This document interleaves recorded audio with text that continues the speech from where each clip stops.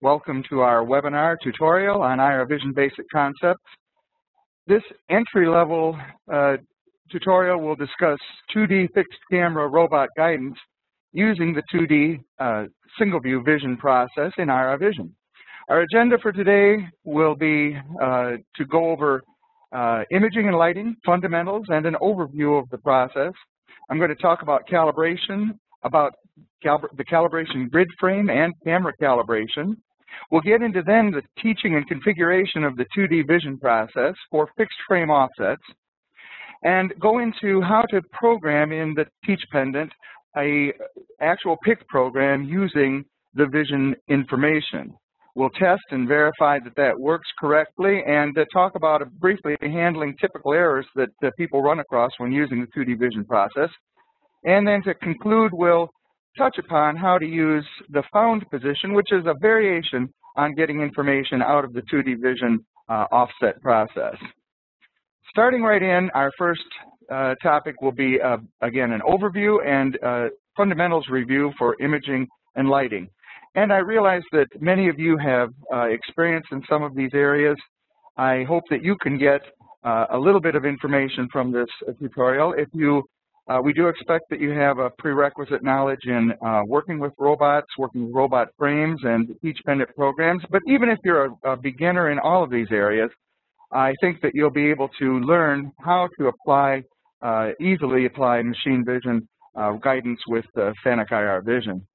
And please feel free to ask questions as we move along.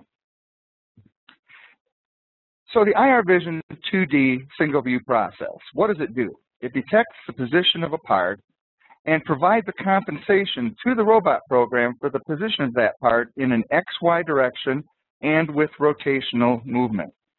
2D imaging does not provide a Z-axis height, nor does it provide any information on yaw and pitch.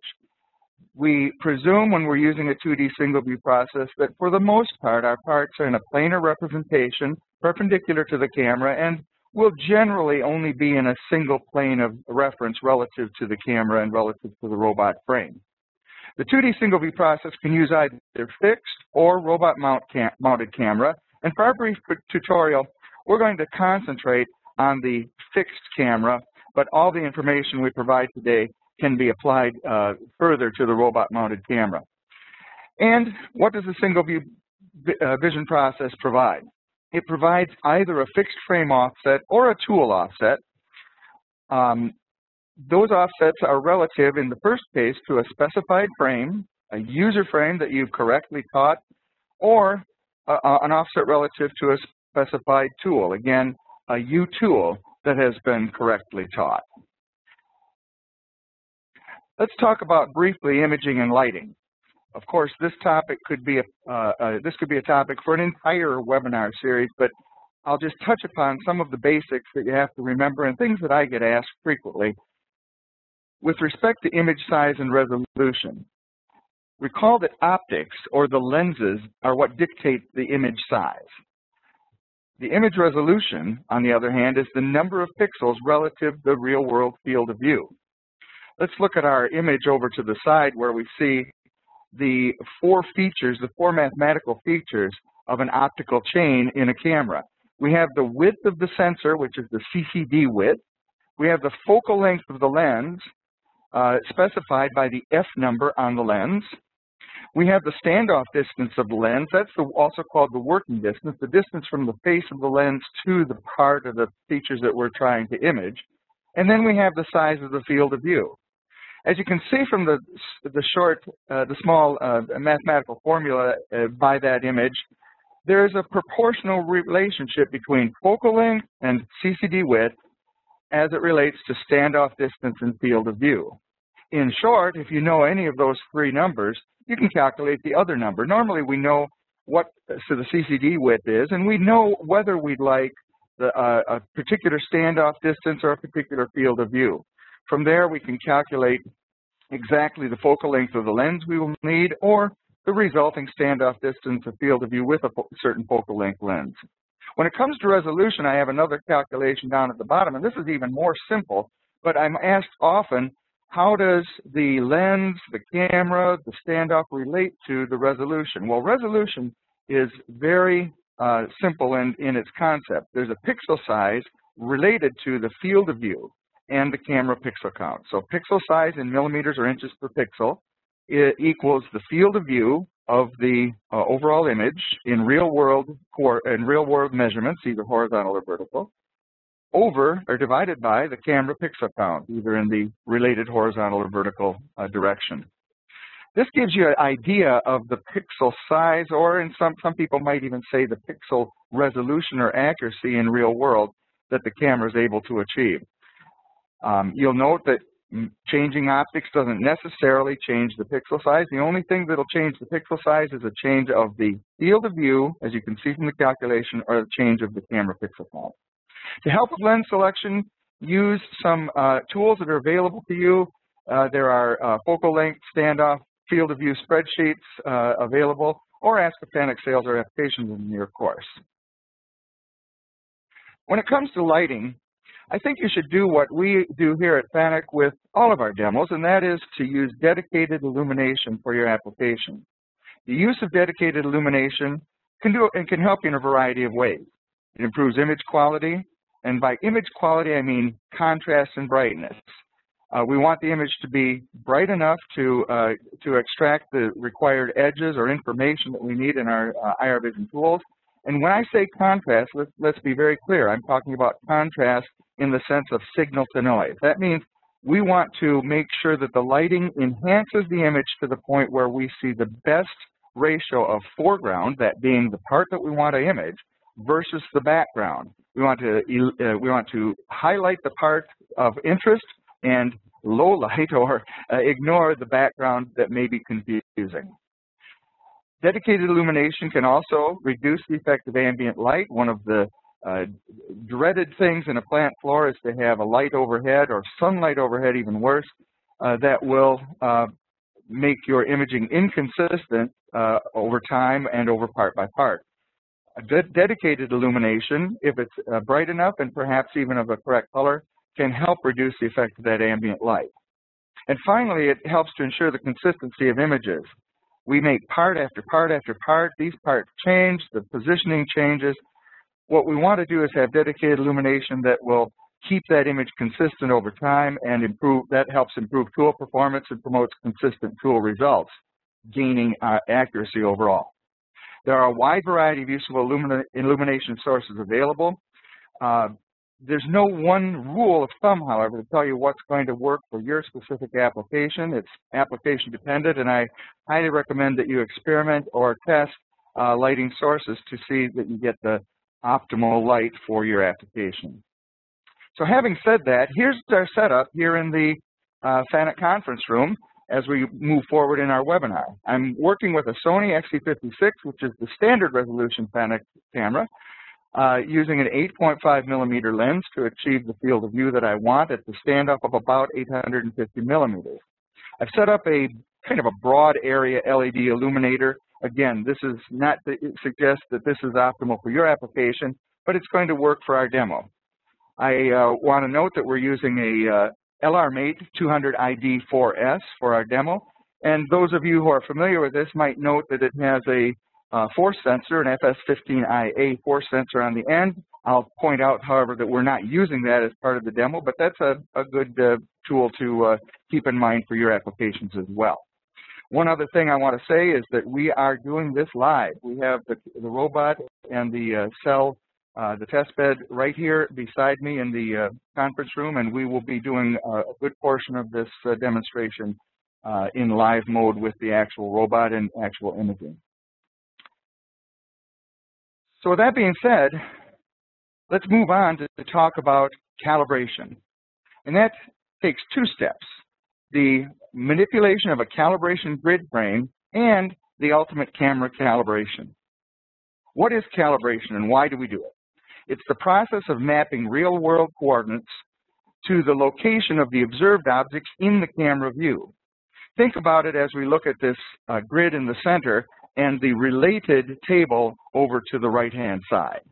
The calibration plate has a series of dots on it, and those are known those are actually very precise dots in real-world coordinates, known real-world coordinates relative to some point on the calibration plate. I've overlaid that just for an example with a grid of what we might think are pixels. And these pixels will be the camera view. Of course, there'll be many more pixels, but those pixels represent the camera view of those dots. When we transform the real-world dots to the pixel space, we get a table like you see on the right, where for each dot object, there's an actual coordinate grid position in robot coordinates, and there's an observed pixel position from the camera information. These are used to create a relationship between real world and pixel coordinates so that we can use that mapping later on to find a part anywhere in that field of view and accurately return the correct robot coordinate. What are the steps in calibration for the iRVision 2D vision process? We select an appropriate calibration grid. We want the calibration grid to cover most of the field of view, and even if it covers all of the field of view, that can work out too. If it's not covering all of the field of view, however, the areas that are not covered have to be considered as indeterminately calibrated. They'll certainly return a real-world point, but we can't guarantee through the process that those points are correctly determined. We position the grid in the field of view. That's so that later, as we do the grid calibration, we can later see the grid in the field of view, and then teach a user frame corresponding to grid points. Again, I'm not going to go into a great deal on teaching a user frame, but I advise you to look in your documentation if you're not familiar with that process. And then finally, set up and run an iRVision calibration process. The first step in creating a user frame is to make sure that we have a tool frame pointer when we're doing a manual U-frame teach that is properly trained and active when creating the U-frame. How do we make sure that our pointer is correctly trained and the tool frame is correctly trained for that pointer? I like to confirm that the U tool is correct by placing placing it to a point at a known location, and then jogging the robot in yaw, pitch, and as we will see here in a moment, in roll, and verifying that that pointer maintains its absolutely correct relationship to the tip of the object that we're pointing to. This confirms that we have a correct pointer, and one of the ways you can really mess up a calibration is to have an incorrect or incorrectly specified pointer when we're touching up the U-frame for calibration grid.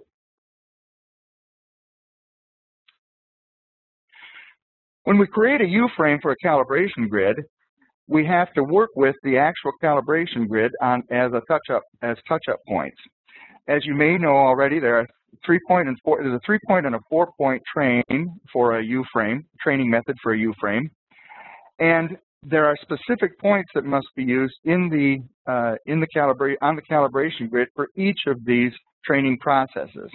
If we work with a 3-point train, the origin point will be at the center of the large dots in the calibration grid.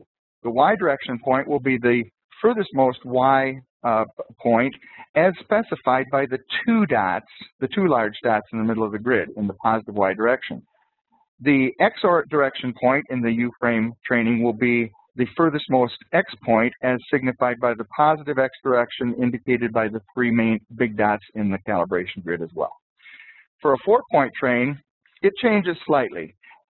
We use the leastmost point on the calibration grid relative to that L for the origin point, the furthest-most X direction point along that line of dots for the X direction point, the furthest-most Y in the same manner for the Y direction, and the centermost dot becomes the system origin point. So let's look at how we will approach an actual calibration using a grid frame calibration grid frame.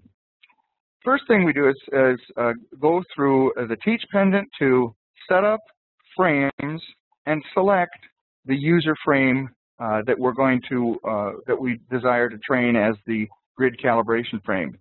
In this case, I've selected user frame 5, and we want to make sure that that tool that we just confirmed earlier is the tool that's selected that we'll be working with as we train the grid frame points.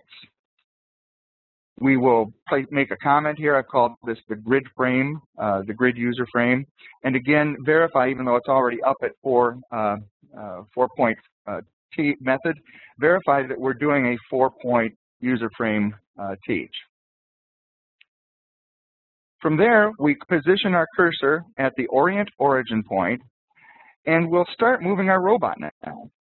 We're going to jog the robot, again, making sure that we've selected the tool that's been confirmed and the tool that's related to the actual pointer that we're using. And we'll move that pointer to the orient origin point, which is the leastmost point relative to the positive X and Y direction of the calibration grid. I'm going to carefully move that pointer so that it's centered directly over the dot. Also making sure that my X direction is right at the surface of the calibration grid. When we have it in place, I'll press record, and that point will be recorded, and I'll move on to the X direction point. Now, jogging in world coordinate makes this a little easier. We'll move the robot to the X direction point, the furthest most X direction in the positive direction as indicated by those 3 dots in the middle of the grid. And once again, carefully position that pointer over the center of the dot, moving it in Z so it's just touching the calibration plate.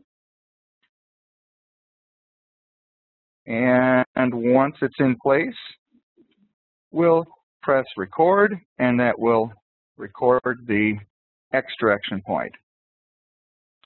Moving down to the Y direction then, we'll again jog the robot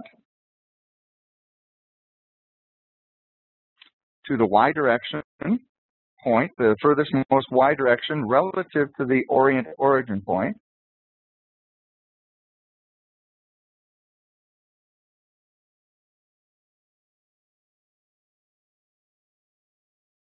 And carefully move the pointer again to the centermost point of that dot.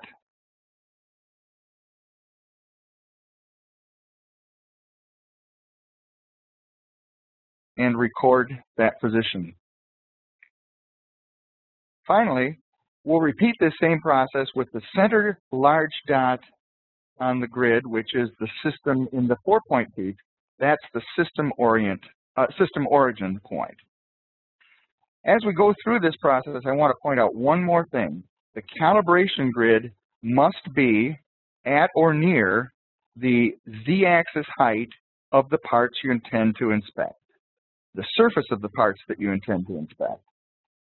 Some error is allowed, but in the type of calibration we'll be doing, it's critical that you get as close as possible to the Z-axis height of the target parts.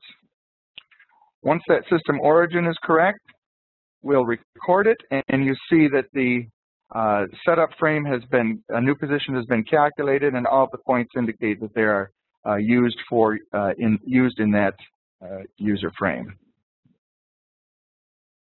Our next step is to calibrate the camera to the calibration grid. And I'll make one critical point here that you have to put a big circle around and make a big note of. In this type of process, the grid must not be moved from the location that we used for the training in that previous step. I find it useful in an application and on the plant floor to actually pin and position that calibration grid in a way that you can remove it and replace it so that it's accurately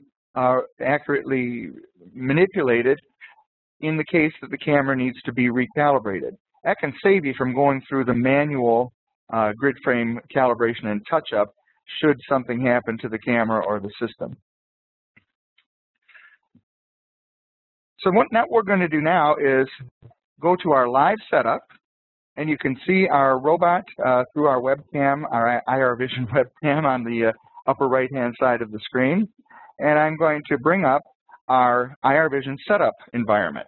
Now, for those of you who are not familiar with this, the iRVision setup can be accessed from the FANUC robot web server, or from, if you're using the R30IB controller, you can also do this process right on the teach pendant.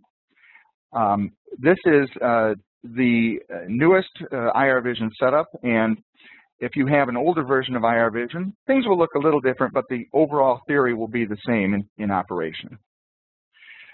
As we go into the iRVision setup, we see that we have a one camera setup tool already present. I've set up this camera in hardware, and we won't go into how we actually have to do that. That's an easy process. You can look at the documentation. What we want to do, though, here is select from V-type the camera calibration tools, and we'll create our own camera calibration tool, selecting the grid pattern calibration. We'll name it something useful, and even give it a comment.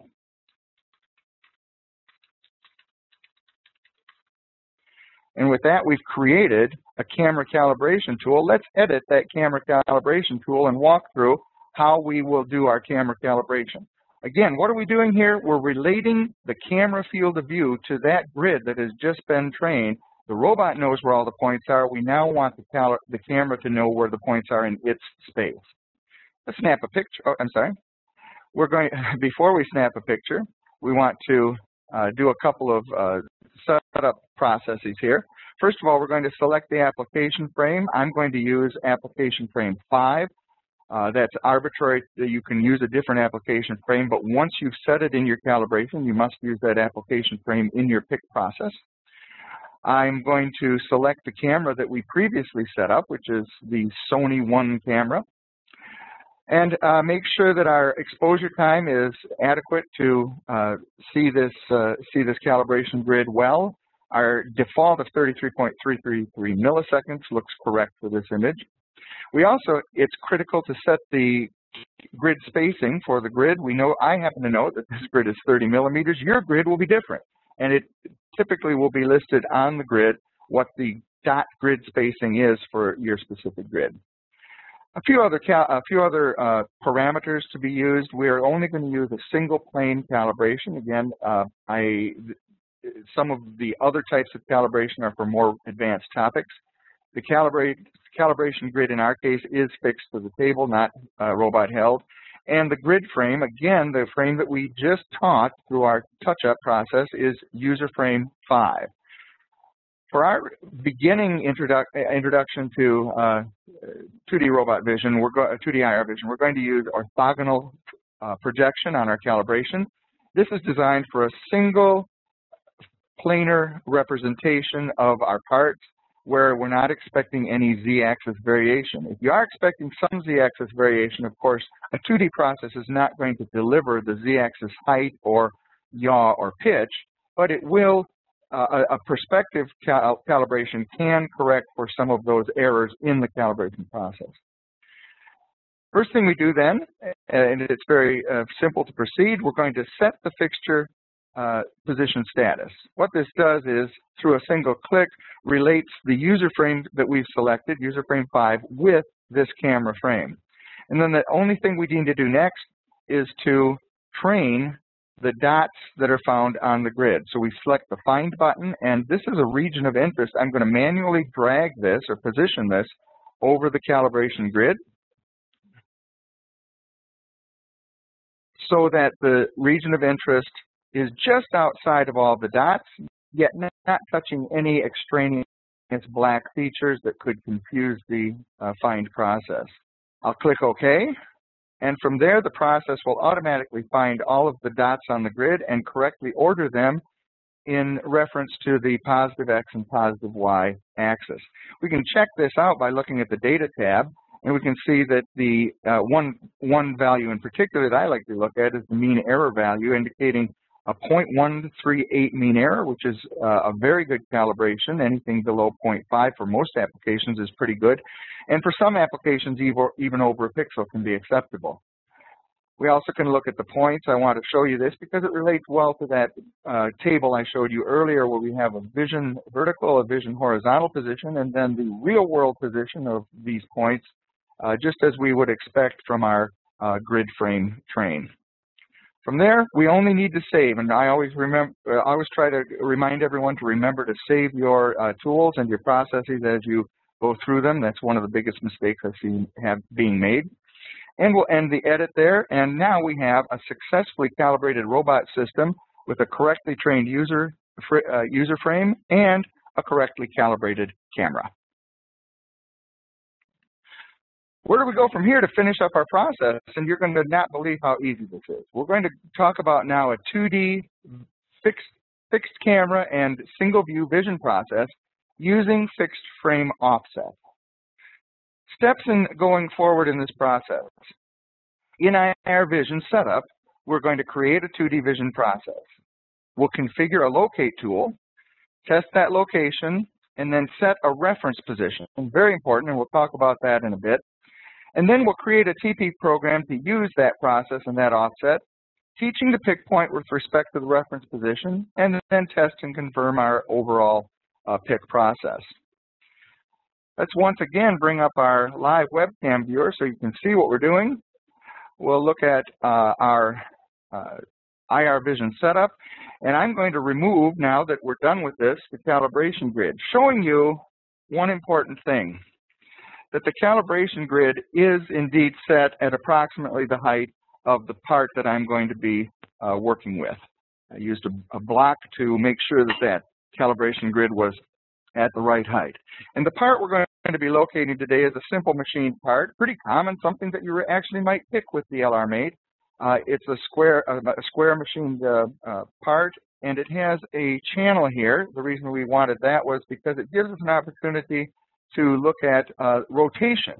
So we want to show that the system is going to do not only X, Y coordinate finds, but also rotational finds.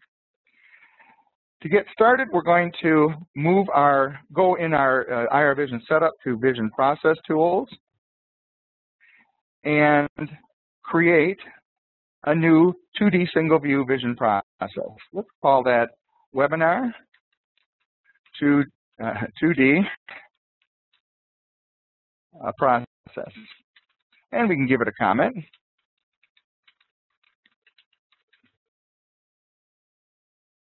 And now it's created the process, and we'll edit that process. Starting out with the 2D single view process, again, the familiar iRVision setup screen, we first have to select the camera calibration that we just worked with. And that calibration automatically brings in the Sony camera that we configured. We'll take a quick opportunity to change our exposure time to optimize this process for the part we have in place here. I'm going to make it just a little bit dimmer, but maybe not that dim. And of course, this is the exposure time is going to be relative to the type of lighting that you're using. To finish configuring the single view vision process, there are a variety of parameters down here. I'm just going to point out the ones appropriate and important to our beginning process. We're first going to make sure we select a fixed frame offset, and again, specify the offset frame, that frame number 5 that we trained earlier, that is going to be the frame that we put that the vision process puts the results in. And at that point, we have the vision process pre-trained and ready to look at the locator tool. Now, the 2D single view vision process automatically provides you a geometric pattern match as a locator tool. And that's a good locator tool to start with, and may be appropriate for many of your easier 2D single view vision processes. I want to point out, however, that iRVision is very flexible and has a wide variety of locator tools available, blob, CSM, line, and some other combination tools and more advanced tools that you can use to do more advanced applications and more complex location with the single view process. We'll address those hopefully in another webinar in the future, but for now, we're going to cancel that and stick with our geometric pattern match as our locator tool. Let's go to live, and I have our crosshair in the crosshair that's available in iRVision by clicking this upper button, and I just want to position that part in an optimal place. This isn't necessary, but it makes, if I have the part square to the world, I find it makes it easier for me to train and understand where I've trained the part. The next step in a GPM locator is to teach the pattern. We'll go to the Teach button in the upper right-hand corner, press that, and it comes up with another region of interest that we can adjust and place around the object that we're going to search for. We want to make sure that we make that cover the entire object, the entire important area of the object. However, without including any or too much confusing background in the scene. Since our scene doesn't have any confusing background, I'm not too worried here, but keep that in mind as you work with your own training. When the ROI is positioned, we're going to click OK, and there we see that the system has trained the critical edges of that part and placed the origin in the center of the training area. Now, since I'm not too happy with some of those edges, I'm going to set up a training mask to mask some of the unnecessary edges in the image. And we do that by placing a region of interest in the edit mask process around the edges that are not of interest.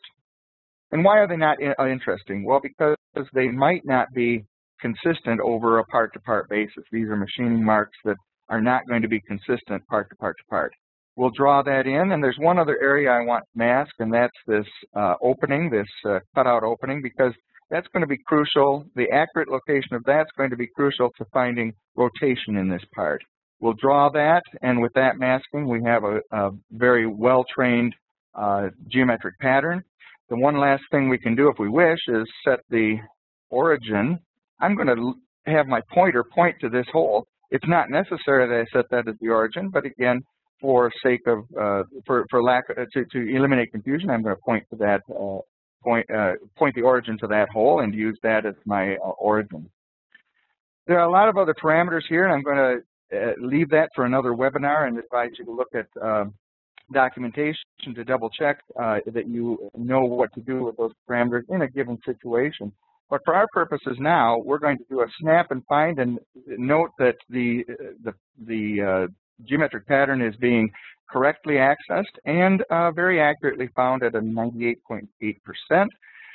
Now that we have the pattern trained, let's go back to our single view vision process. There's one more crucial step.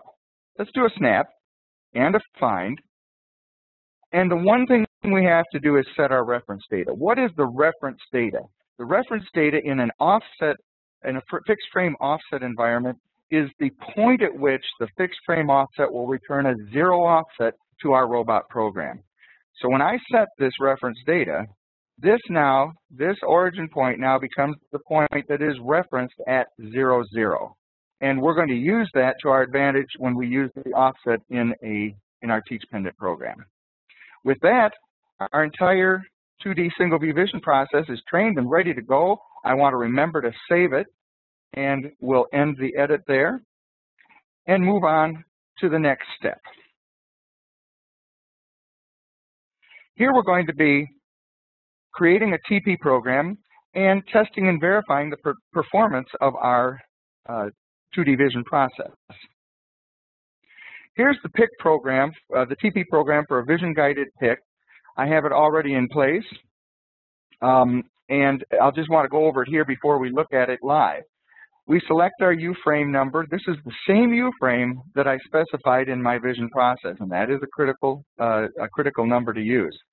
I specify a U-tool, or a tool frame, and this number is not so critical. All it requires is that the tool be a validly trained tool.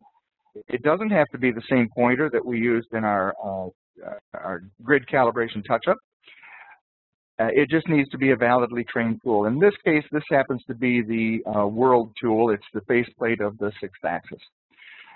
I'll send the robot to a position that's out of the field of view. That makes sense. The robot can't be in front of the part when we take a picture. And then do a vision process, which is called Vision Run Find.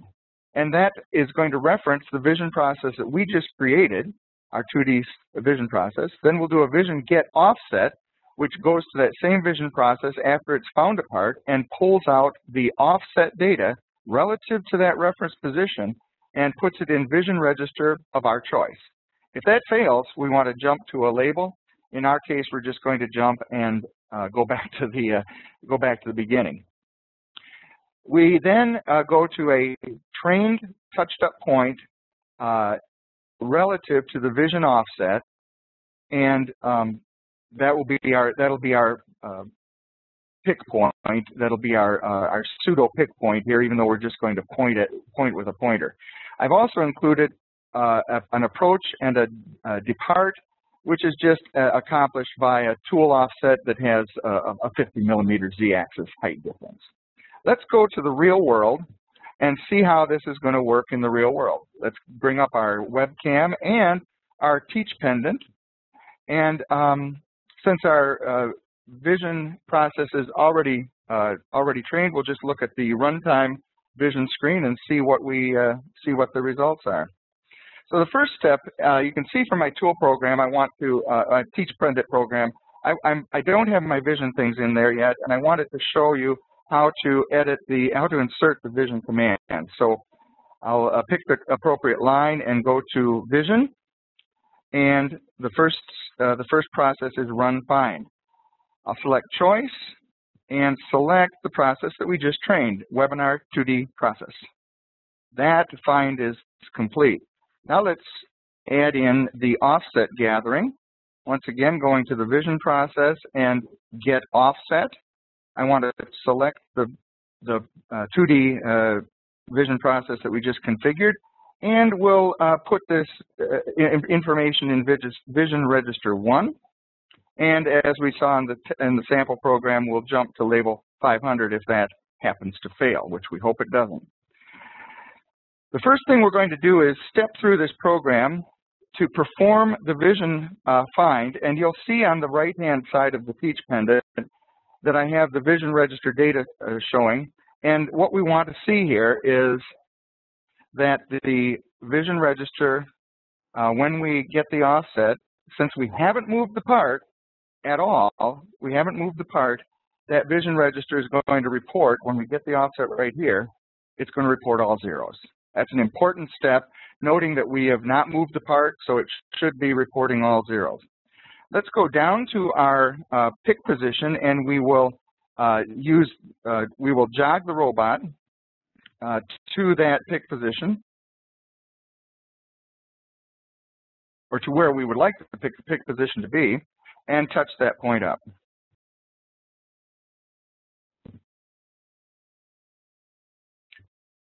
Oops.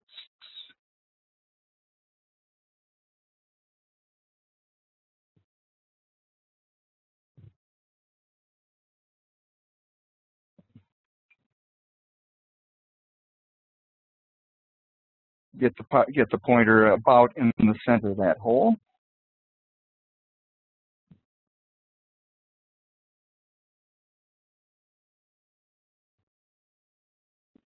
And that looks pretty close. We'll call that good. And I'm going to use the touch-up, shift touch-up, to touch P2, P2 to the point I've just moved the robot to. We don't want to set a new ID. And because we are at the 0 position, I don't need to subtract the vision register from the position on touch-up. And neither do we want to subtract the tool offset data from the position at touch-up. So now we have a point trained. Let's manually move away from that.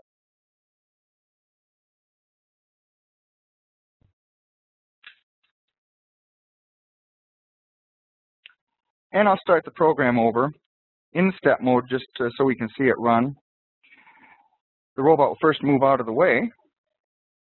And we're going to see over on the right-hand screen of the vision runtime, we're going to see as we do a run find that data will update. It's not so easy to see because it's in the same place. We'll get the offset, noting that it still is 0 in the vision register to the right. Our pointer will move to an approach position, and then down to find the part. We'll depart and move back to the starting robot position, starting view position. Let's try that now with just a simple offset in translation, X and Y, and we'll run the program in without step mode. And we can see once again, perfect. That part has gone to the position we trained. Let's try it in another XY translation.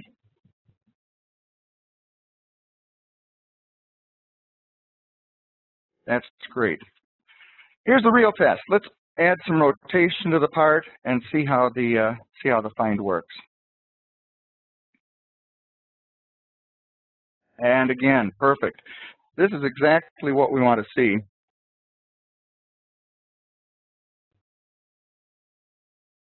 As we test and validate our process. While we're looking at that, I have a question that just came in. The question is, when I go to a vision process, I'm not able to select the crosshairs or zoom in and out on the image. Is there a certain version on IE that I need to be running to be able to see those buttons? I'll tell you what normally causes that. First of all, you do have to be running IE 9. 10 has not been validated and 11 has been tested, but IE 9 is the version that must be run. But there's another thing going on there quite often, and that is you have to set your internet security options to make the robot IP a trusted site. When the robot IP is not a trusted site, you may get some variation in the image on your vision setup screen. Okay, let's continue on. Great success there. We have very quickly created a vision process and very accurately found this part in space. So, what happens when something goes wrong? I'm not going to spend a lot of time on this, but it's important to know where the errors can happen and where they occur. Typical issues. The most typical error condition is a bad calibration or bad frame definition. I would say that of the calls I get or the calls we get, this is the most typical error. And it's usually caused by incorrect tool center point selection, incorrect tool center point training. And that what I mean by that is that you have not correctly trained the tool center point, and you have not or you have not used the trained center point related to your pointer when you're doing the U-frame configuration, or incorrect U-frame configuration, things like going to the wrong point, not matching the points to the desired space. So this is the major reason we see handling problems. Other possible reasons may be a failure. One big one is failure to set or match up the reference position. This happens quite often. That's in the vision process. And to a much, much lesser extent, inconsistent performance from the locate tool that you've selected. This can happen, but if you do your testing correctly, you'll likely find that it's not a big problem.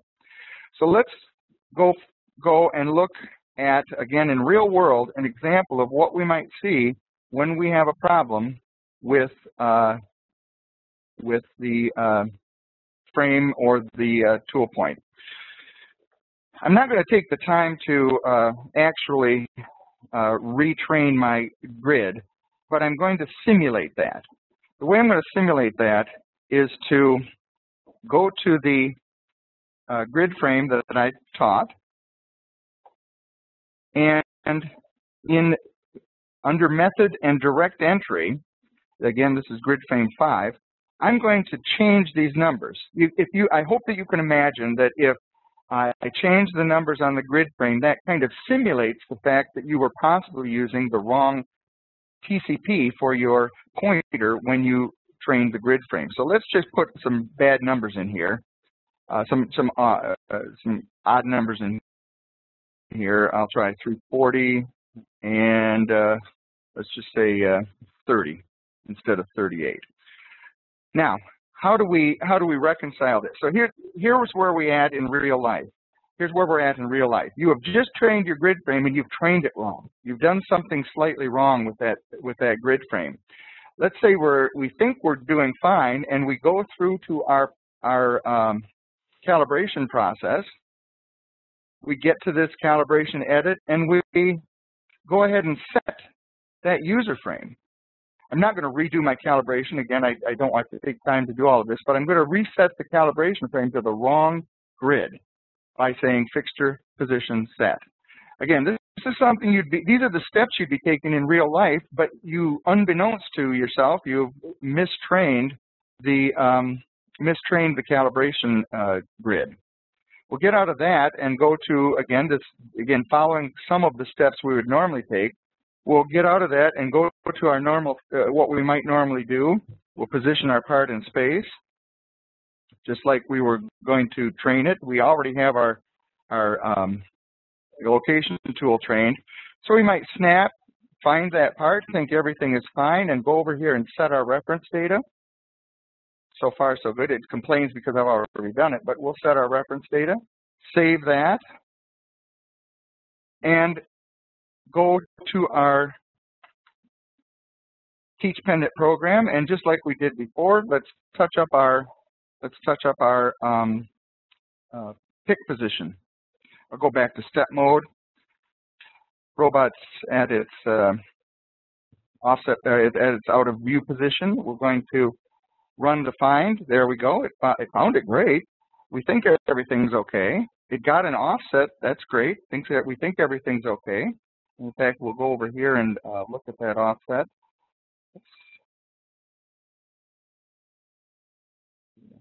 And the offset even returned all zeros, so we think that's okay too. Continuing on to our point. Continuing on to our point, we will let's touch that point up again.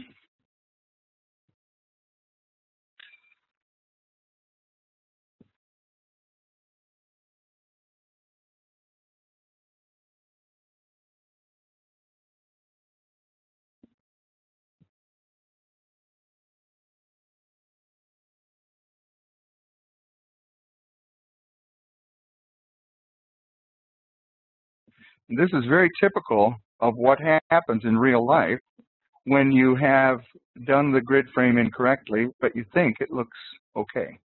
So I've got the point trained again. Let's do our touch-up. I don't want to set a new ID. Again, we see zeros there, so I'm not going to subtract vision register from the position, and I will not subtract the tool offset data, of course. So now we have a taught position.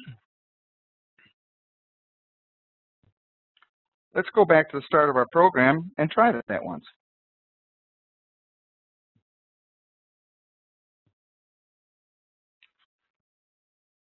We won't move the part this time. We'll see what happens. There we go. Finds it correctly because we've just trained that, and surprisingly, maybe not surprisingly, we can talk about the math, but what does happen is if we just apply X and Y coordinate offsets, it's going to find it correctly again. Here's where the thing really has problems. Because our translation is no longer correct and our transformation is off by a certain number of points, when we rotate the part, this is where we see the error in our grid offset. See how that no longer finds the part correctly.